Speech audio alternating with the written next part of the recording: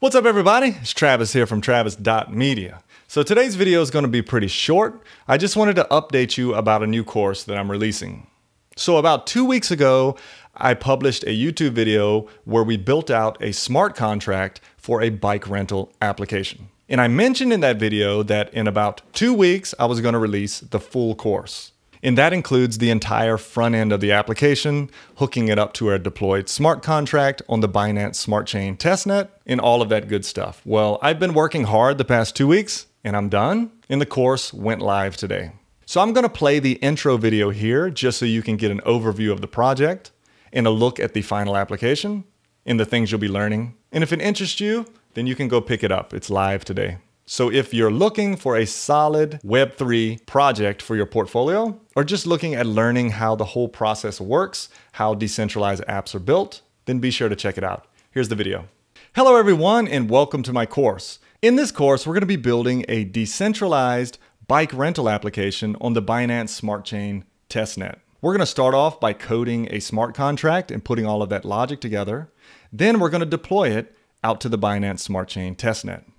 Next, we'll build out our UI. So we're going to be using React. We're going to be building a home page and a dashboard page. And then finally, we're going to connect that front end with our deployed smart contract so that we can interact with the blockchain and make transactions and pull data and all of that good stuff. And sometimes it's just better to see it in action. So here's a look at the final application and an explanation of how it works. Okay, so here's the application. So imagine that you have a lot of bike trails in the downtown area and you buy a little office space and put a bunch of bikes in it and set up a bike rental business. But instead of accepting cash or debit card or whatever, you're going to accept B&B. So if I wanted to come in there and rent a bike, I would come to this app. If this was my first time, I would first connect my wallet. So click Connect Wallet and connect your wallet. And then I'd click Choose My Bike. And here we have a form. It says, welcome, please enter your first and last name to register. So you have to register yourself as a renter on the smart contract to check out bikes. So I'm just going to put Travis Test and hit Submit. Then I'll confirm the transaction in MetaMask. And by the way, look at these low gas fees. This is like 20 cents. So confirm. And once this is done, it's going to display my dashboard because I'll then be a renter on the smart contract. So it says, welcome, Travis, or whatever your first name is. Here are your stats. So there's B&B credit. So I can add credit to my account, my amount due, my amount of ride minutes, if I check a bike out, and my bike status. Currently it's red, which means I don't have any bike checked out. Now we have two forms, one to credit your account, one to pay your due, and we have 3 bikes to choose from. And I can come down here and check out a bike and check back in a bike. So let's go ahead and credit our account. I'm going to add in 0.2 B&B to credit my account.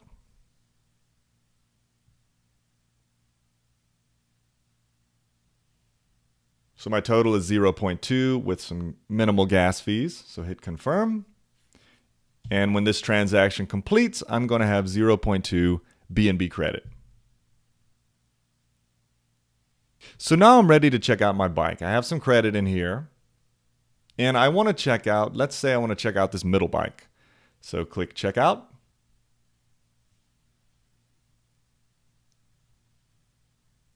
And confirm that. And what's going to happen here is my bike status is going to turn green, which means I have a bike checked out currently. And my ride minutes will start to total up, and I'll be able to take my bike out for a ride. And we're still pending. There we go. My bike status is green. The bike is free to take out for a stroll. So I'm going to come back in about 7 or 8 minutes, and we'll check the bike back in, and I'll show you the rest of the app. Okay, so it's been about 8 minutes, so let's check the bike back in. So I'm going to come down here and click Check In. And confirm the transaction. Now what's going to happen is my bike status will go back to red, which means it's not checked out. My B&B due will be totaled up, and my ride minutes will total as well. So my bike status is red. My BNB due, I have 0.005 BNB, and my ride minutes are at 8. So now I can pay my BNB due, 0.005 BNB, and click submit.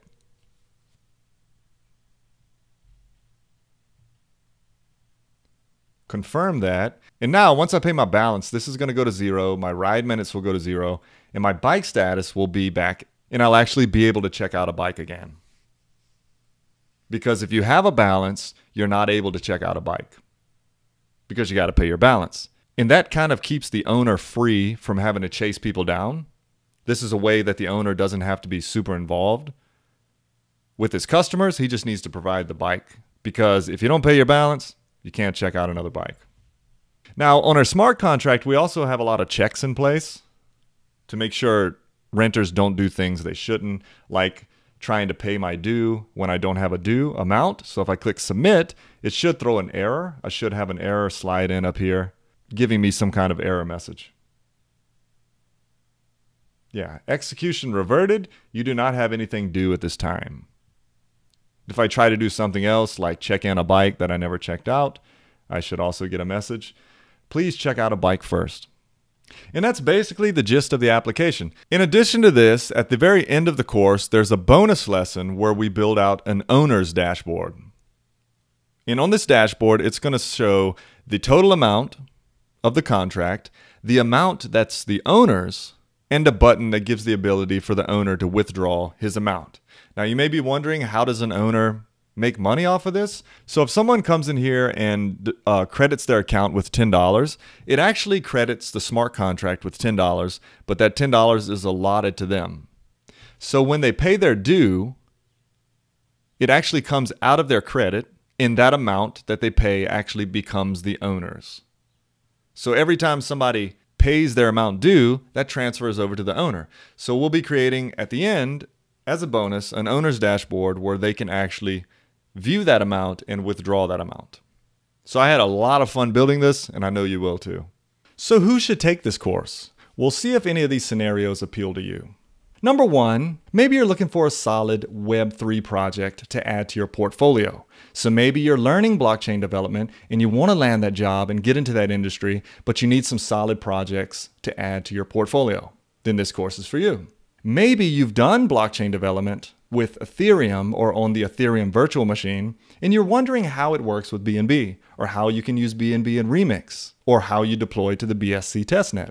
Then you'll find this course beneficial.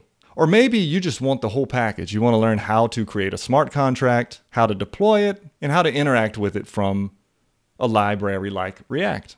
Or maybe you're interested in seeing how we can display Solidity errors on the front end to let our user know when they've made a mistake. Or maybe you're just interested in how an application like this would provide sustainable income for the owner. If any of these appeal to you, then I think you're in the right place. Now, there are a couple of prerequisites. Number one, you should have base web development knowledge. So you should probably have learned HTML and CSS and have built a couple of easy web pages. Number two, you should have a base understanding of JavaScript and React. So we're going to be using React in this course, and that's going to be expected. It's not going to be crazy, like we're not going to be using Redux and have all this elaborate stuff. We're going to try to keep it simple, but you should still have that base knowledge. And then finally, you should have an understanding of the blockchain and how it works, which I assume you do, or you wouldn't be here. And as far as Solidity goes, you don't have to know Solidity to take this course, because I have an optional lesson with a Solidity primer in it to get you up to speed if you don't know it. So I think you'll have as much fun as I did building this app. So let's get started.